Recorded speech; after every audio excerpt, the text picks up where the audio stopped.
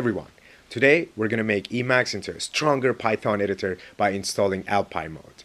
Elpy mode is a grouping of other modes, and it brings in things like autocomplete, snippet expansion, changing variable names all at once, refactoring of code, and indenting code correctly. And this just makes Python so much easier to code with Emacs. And we're going to use pip to install a few packages. We're going to use the package mode on Emacs to install elpy, and we're going to make a few changes to our .emacs file. Let's get to it. I'm going to go through these 5 steps to install elpy on our computer. First, we're going to install pip with port, and then with pip, we're going to install elpy and jedi and row, which are the backends for autocomplete. And then we're going to install elpy on Emacs with package.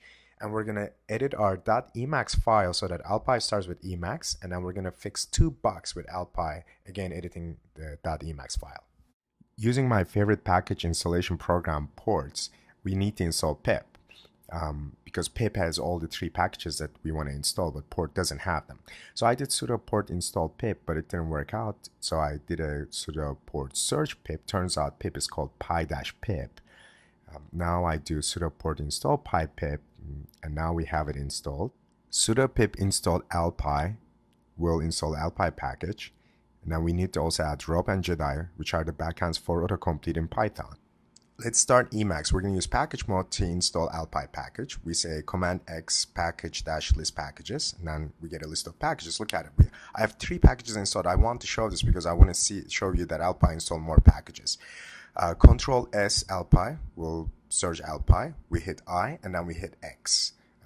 And then, as you can see, package is downloading all the packages from Melpa, and it's installing them. You can see that there's more than one package that it's downloading because elpy is bringing us all these like beautiful packages. Look at it. We have autocomplete, find file, IDE menu, IEdit.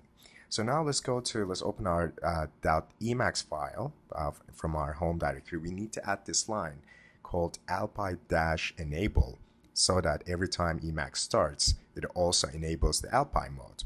Before we exit this file, we need to add 2 more lines. One of them is for a key binding bug in elpy.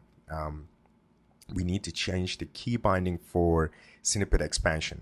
Unfortunately, there's a bug in elpy.